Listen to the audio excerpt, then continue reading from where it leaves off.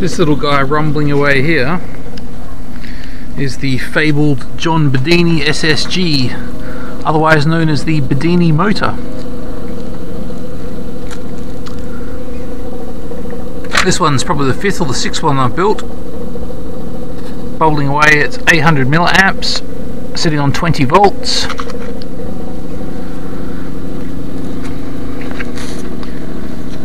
And these two outputs here, you would connect up to a battery. This is to charge batteries. It is an elaborate battery charger. Although there is a rotor on top, it produces very little torque, and you wouldn't use it to produce any energy. It's fairly simple in its basic construction. However, there is quite a few of them running in parallel to increase the productivity, thus the apparent complexity. But basically what they do is make a very good battery charger, because they produce high voltage pulses across the cell of the battery, which is a very good way to charge batteries. And as the battery becomes charged, its other significant advantage becomes clear, which is due to the change in the battery's impedance as it charges, the reluctance of the back EMFs from the coil change, thereby changing the rotor speed, slowing it down, and thereby putting greater current into the battery as the reluctance of the battery changes. And that is of course different for all types of batteries. However, I found these best with lead acid batteries. However, they will charge other types.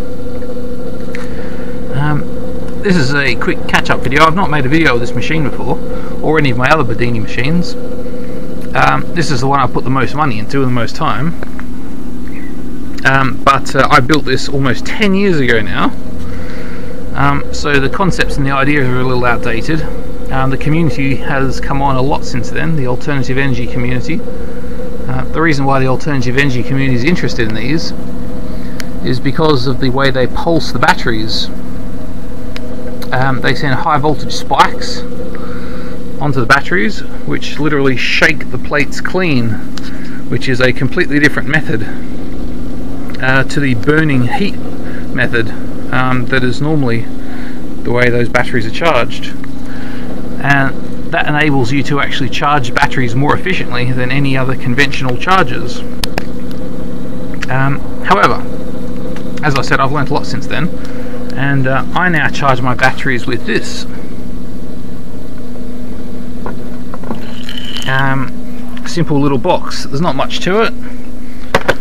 A lead coming in and a couple of leads coming out. Pretty obvious what you do with those. And this you want to ideally run through a mains transformer to isolate it from the mains, thereby making it slightly more legal, as you're not typically supposed to do any mains electrical work yourself. So if you want to make one yourself, you simply need to put an isolation transformer in between. Something like a travel adapter would be fine. But this is what's inside the box.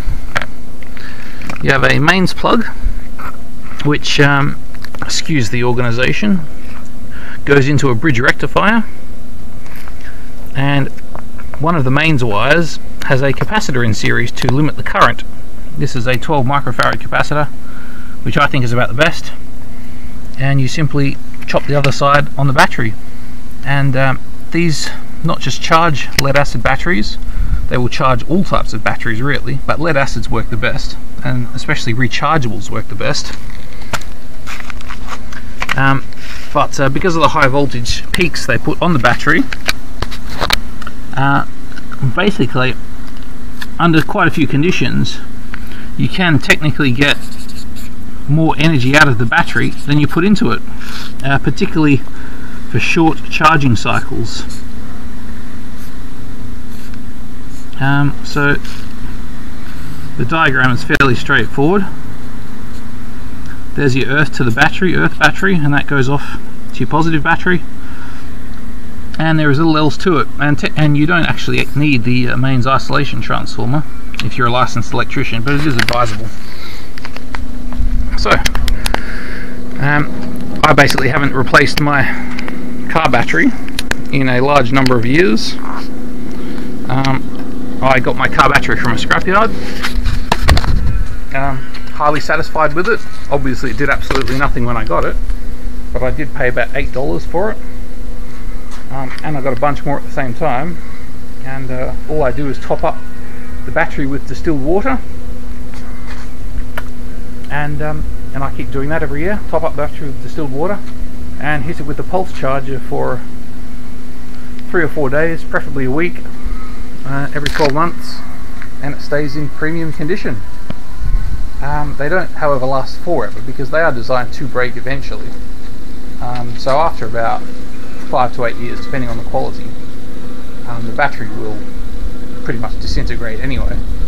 But you can get a huge amount more life out of them than you should typically, which is great. And of course you can sell any spare refurbished batteries.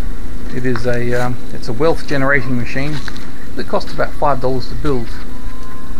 So if you've got a few spare hours free every night, like I often do, make a few quid for your experiments. So but basically my car battery's been going as long as this avocado tree's been growing from seed, highly unsuccessfully, but it might get there eventually. Anyway, much better to spend your money on modifications for the car than new disposable batteries. So, food for thought. Have a good day.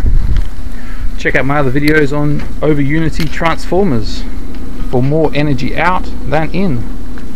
Thank you very much.